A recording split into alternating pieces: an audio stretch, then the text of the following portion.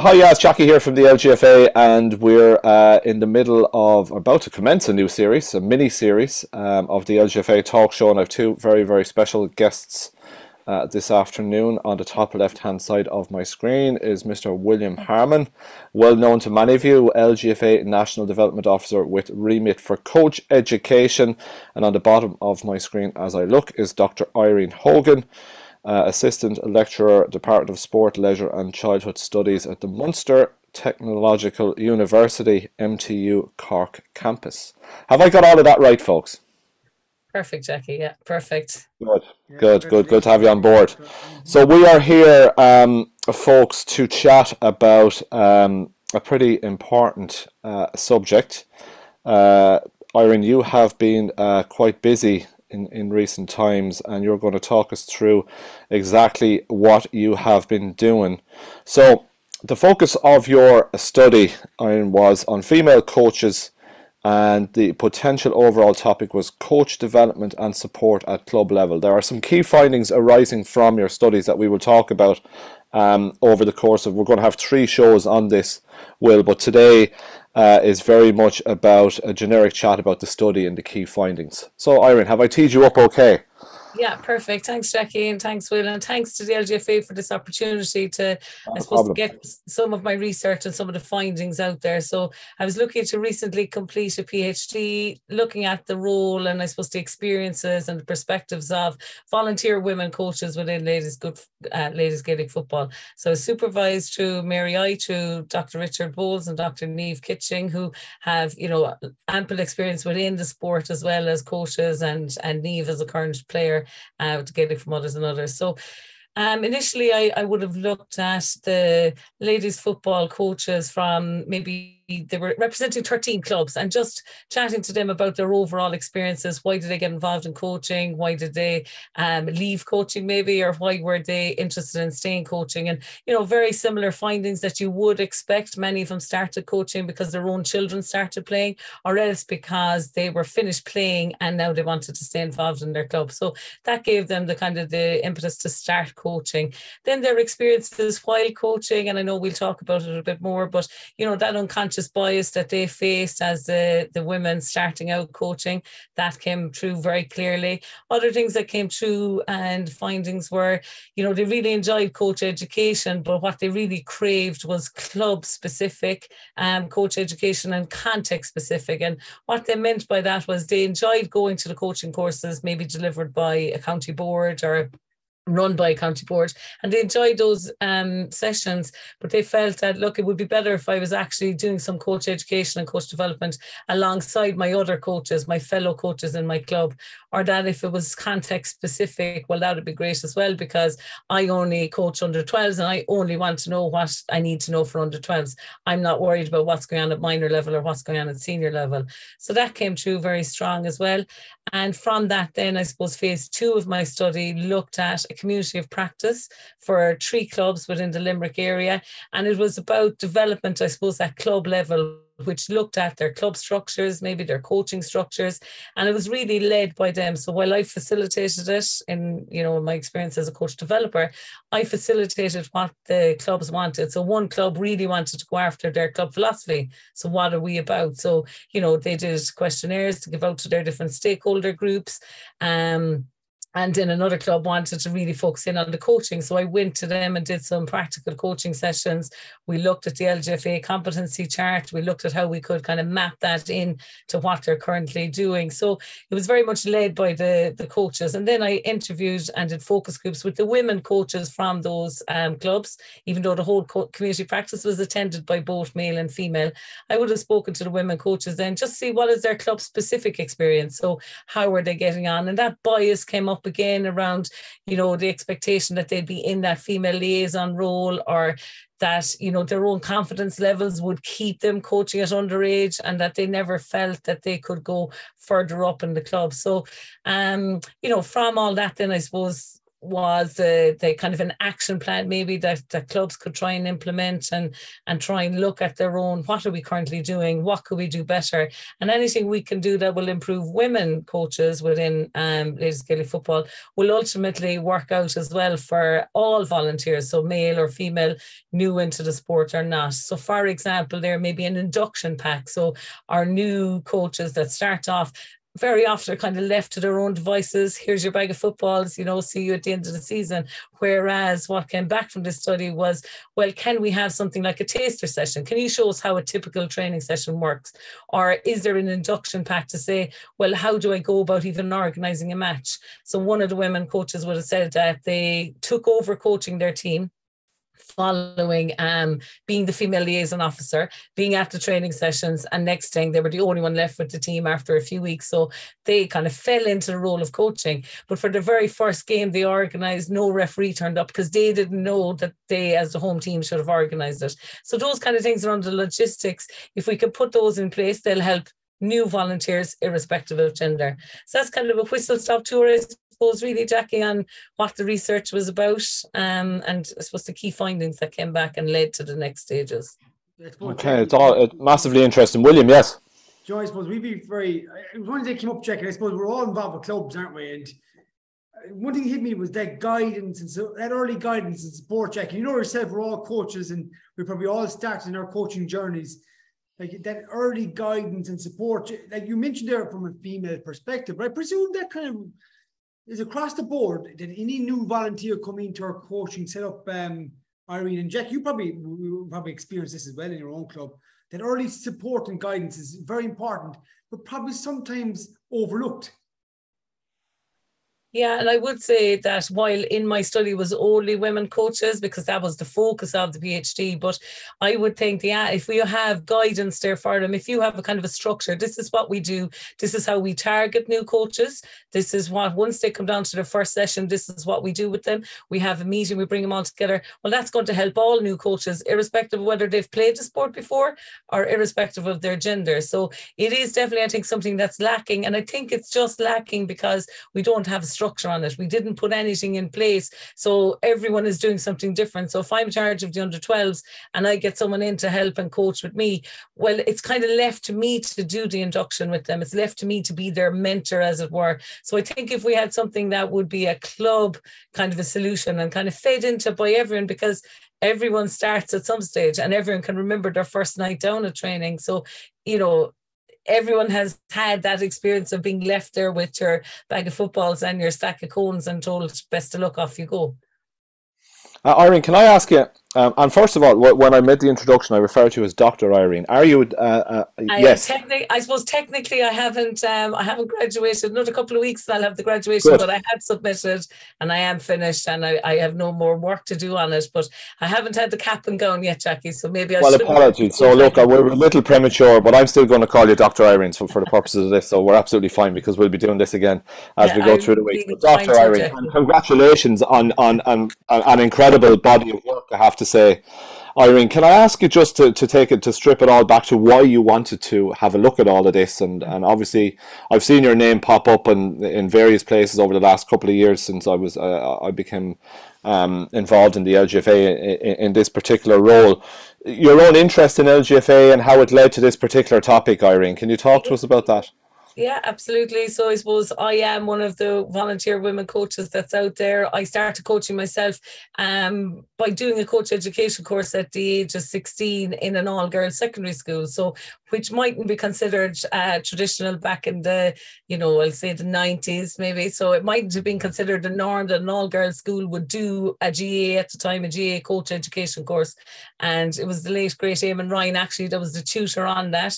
Wow. So my coaching started at a young age, and then I had really good women role models in my club that I only now can recognise as role models. Back then, they were just the people that I followed and watched and helped out with teams, because as a 16-year-old, you're not driving anywhere. You need these people to take you to the matches and to the trainings, and to my own parents would have dropped me to all these different things. So that started it, and then I became a coach developer years later with the Ladies Gaelic, and through doing that, I could see we have a lot of women coaches attending our coaching courses. So I would have had a kind of an anecdotal figure in my head that most of the courses I did were at least 50-50 and sometimes more. And I know the evidence is there to say that actually it's higher. Females are in a higher percentage than males when it comes to the foundation level anyway, fundamentals level. Higher up than that, I suppose we are falling behind. But yet from my own coaching experience, being involved with colleges when it was CIT and with my own club and Bride Rovers, I just never really saw that many females on the line coaching with other teams.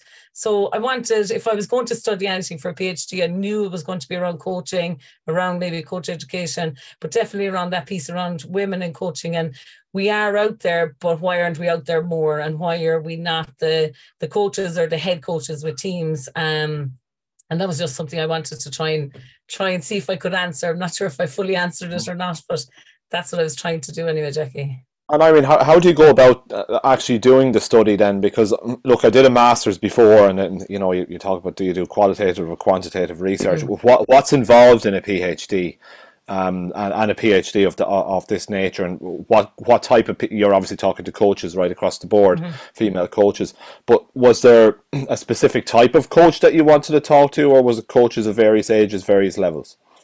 Yeah, so I suppose like yourself, I did a master's back in 2012 as well. And at that time, I did a quantitative study where I looked at players that had a male coach one year and a female coach the other year. You know, how did they compare and how did they contrast? And what I found really difficult was to find adult team club coaches in the country that were coached by females. So even after doing a national call out with William and Lynn and on that, I got three clubs that had a female coach at adult club level within that period around kind of 2010, 2011, 2012.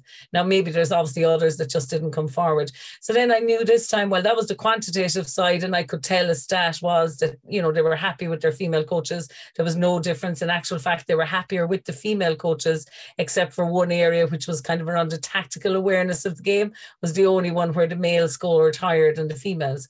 But this time I knew with a PhD, I suppose overall, Jackie, a PhD would be, the big thing is, are you adding something to whatever is out there already? And I knew there wasn't much done on women in coaching within LGFA so far. So I knew that would be something new and something topical. Then in terms of, I knew if I wanted to really understand the experiences of women in coaching, I needed to interview them. I needed to chat with them and do this kind of deep dive into their experiences. So my initial criteria was that just women that were currently coaching for at least 5 years is how I set it up initially. They had 5 years coaching experience, currently coaching, and have completed the fundamentals. And once they were over 18 years of age, they were included in the first round. And that went out as a national call out as well. So the LGFA very kindly put it out on social media, emailed all their database of coaches. And I had 15 coaches replied, and 14 of them continued and actually took part in the study. So again, not a huge number of coaches out there, maybe with the 5 years experience and currently coaching, and then obviously trying to take time out of their schedules to be interviewed by me probably was another limitation. But then for the phases where I was in the clubs doing the community of practice, I just went with people that had attended at least one session of the community of practice, and I interviewed them. And then by the end of the community of practice, they needed to have attended at least two, where I was kind of evaluating, well, was the community of practice effective or not in their opinion? So that's kind of, it was over 18 years of age, currently coaching, was kind of the main thing. And it didn't matter what age group you were coaching at, what your own level of coaching or playing experience were. It was just more to, I just wanted to get people's experience. So I think of the first 14 I did, there was 13 clubs represented across 8 counties. So it was a widespread, because it was a national call-out, which was good too. And Irene, can I ask you, and to bring William in on this as well, and we will do more of a deep dive into the findings in the next couple of shows, but William, how important is research like this from Irene in terms of shaping coaching practice going forward for males and females? It's very important, Jackie, and I suppose in recent years, anybody who's attended our coach education programs in LGFA or maybe participated in our LGFA coach education initiatives, such as, Gated for Teen, Gated for Girls, everything that we're doing now is very much research, I suppose, influenced. So it's very important because it informs what we're doing, Jackie. Do you know, it kind of gives a bit of, I suppose, kudos. Evidence-based, yeah. Evidence-based, 100%. We're giving a bit of evidence to the listener or to the coaches in terms of, well, we're advocating this, but it's not just a high in the pie stuff. You know, it's actually backed by research. And I think that's where then people become really engaged in something. And also for ourselves, it's great learning for ourselves as well, Jackie. Like when I started ladies football about, I say, 14 years ago, Jesus, it's amazing how time flies. But about 14 years ago, like we didn't have the research. We didn't have that data, you know, so therefore we're very much reliant on what was out there existing and maybe anecdotal evidence on what we're doing. But now we have the evidence, like Irene's research, that is now informing and influencing everything we're doing across the board. So it's very much evidence-based. So it's vitally important from our side things, and we're actually getting involved in a lot more, I suppose, research, because in order to develop and improve and enhance what you're doing, Jackie, you need to continually be up to speed in what's going on with on the ground, and listening to the coach on the ground is just, it's invaluable, really, you know. You're silent there, Jackie. Apologies, lads. Yeah, you'd swear after 2 or 3 years of doing this, I'd know how to work the mute bar. But anyway, we can do research on it, Jackie.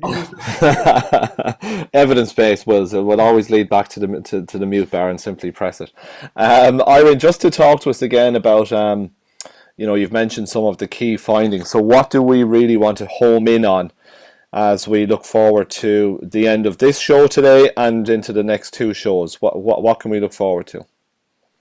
Yeah, I suppose for me, it was all about, okay, there was the research element and I needed to do X amount to get the research side and to get the PhD completed. But I still wanted it to make a difference on the ground and to actually be impactful within the LGFA and for the members, you know, and for people that are trying to run clubs and volunteering. So I'm going to talk a bit more about, you know, what is going on that is maybe a barrier to volunteers within our club, and particularly women volunteers, such as that unconscious bias. And then also to talk about, well, how do we recruit? What can we actively do now to try and recruit for the new season? And then not to just focus on recruitment either. I think a lot needs to go into kind of the retention of our current volunteers. You know, we probably lose volunteers every year, and we're talking about player retention a lot. But I think we've talked about volunteer retention as well. It's one thing getting them in, but maybe when we have them in, if we can do a bit more to support and develop them in their role, I think that might help as well to reduce the need to keep recruiting at such a high level if we can hold on to the volunteers and develop them and they feel that they're progressing. So I'll talk a bit more about that, I suppose, action plans that we can put in place on the ground for the individuals in the club, but also for the club executive and those that are running their clubs. And before we get stuck into it, so talk to me a little bit about unconscious bias and what that means, just to the maybe the uneducated observer, including myself to a large degree on this, Irene. So. Well, yeah, I think it's probably a fancy title for, I suppose, how we might jump to conclusions about someone. Okay. You know, so and we've all done it, including me, I've done my research on it, but I've also reflected on how often I've done this, where you see 2 people walking into the pitch, you see, you know, one carrying footballs and another one carrying cones, one is male, one is female. And you're told, go over and ask the coach something. Who do you go to? You know, you go to the male because we've been kind of conditioned that way. And that's unconscious bias. You don't do it out of being malicious to the female that's walked in the gate. You just expect that the male is the coach. So it's trying to make ourselves aware of the first thought that comes into our head and then the action we do. So while the first thought into my head might be, oh, coach, you asked me, it must be the male. Whereas it's my action then is what we can try and maybe change when it comes to the bias. So while my first thought might be a bias, my first action is what we can try and maybe create awareness around, so that as I'm walking over, I say, sure, why couldn't the female be the coach here? So I'll go up and I'll just say, which one of you is the coach, as opposed to making the assumption and making the wrong assumption. And that's just a gender related one. But I think there's also those other biases that came through in my study, like that blow-in status. You know, you still hear people talking about being a blow-in to the parish. And I know it's very Gaelic game specific maybe, and it's often said kind of tongue in cheek, but you know, even during the community practice, people would have said, oh, I won't say anything about that now, I'm only here 20 years, I'm a blow-in still, you know, and things like that are seen as common and the norm around. And then maybe a bias you might have around the parental status is something that came up. So though the women that were in my study that didn't have children playing but wanted to get involved in coaching felt that sometimes people were saying, why are you involved with these? You don't even have a daughter on the team. So it's that kind of the thoughts we have and the conclusions I suppose we jump to, which may not always be accurate. So it's about creating awareness around that, because we all have them, but it's how we act on them, I suppose, is what the difference is. Like, that's really interesting. And just one question from me, and William, I'll let you wrap it then for today. You mentioned that example of the two coaches coming in the gate of the Astro or the complex or the field or wherever it might be. One is footballs, one is cones. And the assumption or the suggestion seems to be that if you want to talk to the coach, you're going to go to the male, right? Is that gender specific? Is it a male thing to do that, or is it female thing as well, or is it both?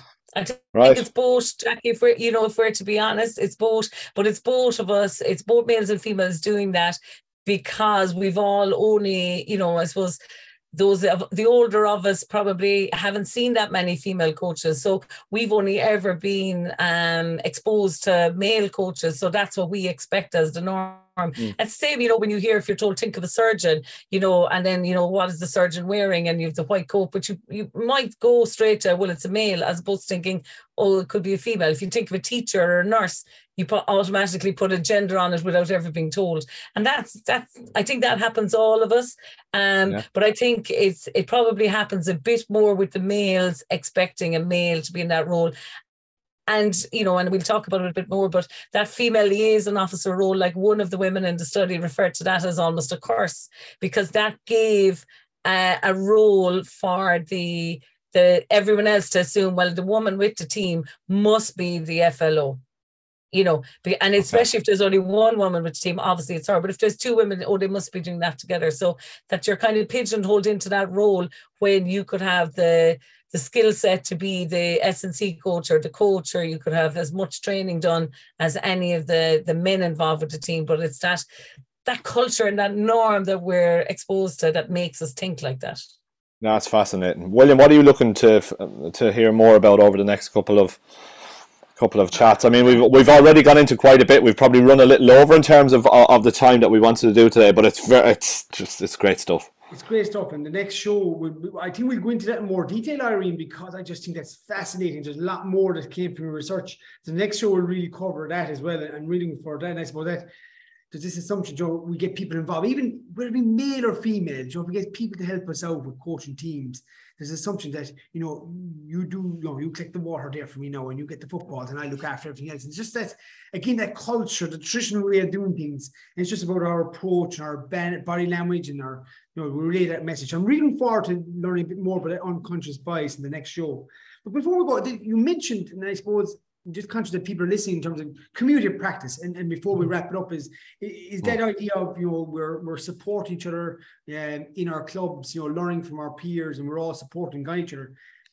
The community practice concept, a lot of people listening probably are aware maybe of it from a work perspective, or maybe even a coaching perspective, and it's just be people gathering together and probably discussing common coaching issues.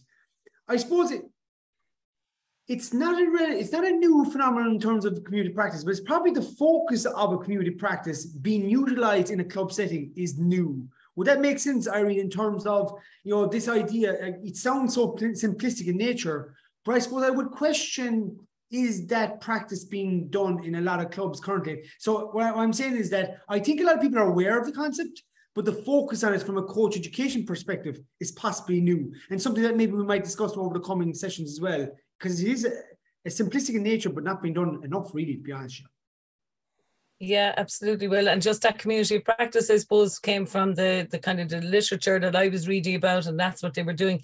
But it's interesting that you say there maybe a lot of coaches don't really know what it is. And, the women that I was interviewing at the end of the community practice and in the focus groups, I was asking them, what do they think of that title? And, they saw it as a COPs, community practice, and that's what their text would have said and emails when we were coming back. But really, they didn't really know what it meant and what was it the correct name was even also talked about, didn't really sum up what we did, because it was, yes, a community, it was talking about practice, but it became more about kind of club development. And the fear then was, well, if we talk about club development, we might lose the coaches. If we talk about coach development, we might lose the club officers. So this was meant to be for everyone. So the term community practice kind of incorporated everyone because it was new. People didn't really have any perceptions as to how that might run, and because it was led by the club, whatever direction the club wanted to go in, I facilitated that. So that gave it a new kind of a style as well, I suppose, compared to our coach education, which is fairly traditional and prescriptive. This is the content, this is our syllabus, and we finish. So this was different, but yeah, absolutely, it is something we can chat more about for sure. Definitely. Before I wrap it over to you, Jackie, dear, I'm actually looking forward to learning more about this unconscious bias. I'm really looking forward to learning how can we learn from our peers more in that community practice concept. But I'm also really looking forward to just giving those ideas and those action plans, Jack. I think, over 3 shows, there's going to be a lot of good stuff there for people just to take little nuggets from, and probably can relate to a lot of the stuff that we're discussing today as well, and over the next 2 sessions. Absolutely, yeah. And we've made a good start today, folks, so I appreciate your time. Irene, you'll be officially a doctor by the time we speak next, but you're still a doctor. Yes. You're Dr. Yeah, Irene Hogan. Thank you so much. And in a few weeks' time, I'll still be just Irene. Absolutely. Irene Hogan, thank you so much today for coming on. William Harmon, we'll chat soon as well. Thank you so much for your time, folks, today. Really enjoyed that.